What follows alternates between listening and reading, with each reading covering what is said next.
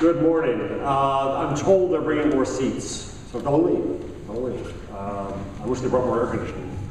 Well, my answer to you right off the bat is that I am an optimist about the future of journalism. A cockeyed optimist, as we say in America. And I think that future is an entrepreneurial future, not institutional. That's not to say the institutions will die, but they have had, as of October, 16 years since the introduction of the commercial browser to change their world. And they've changed, but only so much. And so I think that the future is necessarily entrepreneurial, and that's why I teach entrepreneurial journalism. Indeed, if I were not an optimist about the future of journalism, I would be defrauding young people by teaching them in a journalism school. Every year when we start the school, I try to scare the shit out of them by putting up all the figures about how bad things are in the business. And the first year, I was telling someone this morning, the first year I taught that class, I was going through this litany of all the shrinkage in journalism, and one of the students, honest to God, put her head in her hands and said, "Oh my God, I've made a terrible mistake. I've come to the wrong place." I said, "Stop, no, it'll be okay." So what I then say to these students is that there is an incredible, sorry, I get my notes out, incredible opportunity to reinvent and create things. It's kind of awkward here, but I'm trying to ignore you or go back to you. There's a chance to create things in this world. So I don't want to plug my university, but I want to give this context. We just announced a few days ago at City University of New York grant from the Tao Foundation and the Knight Foundation to establish the Center for Entrepreneurial Journalism at CUNY, which I'll direct. And it has three legs to the stool. The first is education. We are going to offer what we think is the first MA degree in the US in entrepreneurial journalism. I'll tell you more about that in a second. We're going to continue the research that we've been doing about new models, business models for news. I'll tell you more about that in a second. And the third leg of the stool is that we're going to incubate businesses, and if I'm lucky and figure out all the legalities and raise a little more money, invest in new businesses in journalism. Our goal is to say that what Stanford and MIT in the US bring to the technology industry, no one brings to journalism. And if there is a bright future for journalism, and if it is entrepreneurial, then we've got to build it. That's why I tell the students it's up to them. It's not a question of waiting and getting a job somewhere. They have to build it. And they have to create these new ventures and these new things.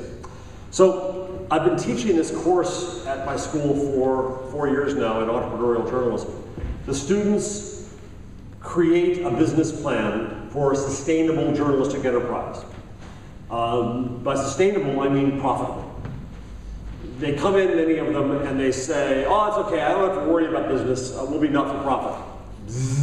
No. Begging for money doesn't work in the long run. It does maybe in the short run. And of course, we have a different structure in the US where we have so little government support for media, which I think is a fine thing, and we have some more charitable support. We have more charitable foundation reflexes than you have in Europe. But nonetheless, we cannot rely on, I think, either charity or government or God to give us journalism. We have to build it. And in the discussion about the business of journalism, we've been concentrating really on just two aspects, two revenue streams, advertising and subscription. And what we leave out of this is the other side of the ledger, is the cost side of the ledger, and how much less expensive it can be to do journalism now because it can be collaborative and in a network and targeted and specialized and efficient. And that sounds perhaps a little bit harsh to use the word efficiency with journalism, but I think that we wasted a lot of money for many years. And again, I'm very, very conscious here of how different the US market is from European markets. In European markets, you've had robust national brands, you've had a choice and diversity of brands and voices in media. In the US, because of our distance, the New York Times could not become a national newspaper until the satellite came along to send its plates to printing presses across the country, even before the internet, and that was in the 70s. So we've had, in the US, once TV killed the second and third newspapers in towns, we've had monopoly newspapers.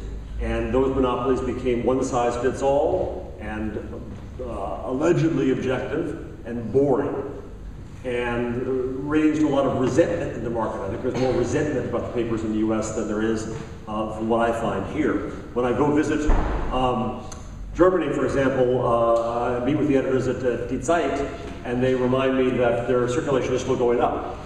Congratulations. And I think that's wonderful, and I know these markets are very different. But I think that the dynamics of the internet are universal. And when I speak even with executives, met a few in India, where of course print is going up like crazy, and the World Association of Newspapers will say, print's fine, it's okay, it's right, it's growing somewhere. The smart executives there are saying, no, we can't rest on that. The internet is everywhere. It's going to be everywhere. We're going to have 3 billion people coming on mobile phones. This is going to change our world. So the question becomes how we do this. And let me just give you the small laboratory of my class. In my class, students must come up with, as I said, a business plan for a sustainable journalistic enterprise. And I treat the definition of journalism very broadly. To me, it means that you help a community organize its information. I'm going to obnoxiously drop a name and a place right now. At Davos a few years ago, Mark Zuckerberg from Facebook was in a room with a bunch of media executives about like this, powerful people. And it's off the record, but I asked Mark whether I could quote this story. I didn't ask the executive who was questioning him. A very powerful newspaper executive, the scion of a major newspaper family in the US, is near me in a new building people like to climb. Did you get it?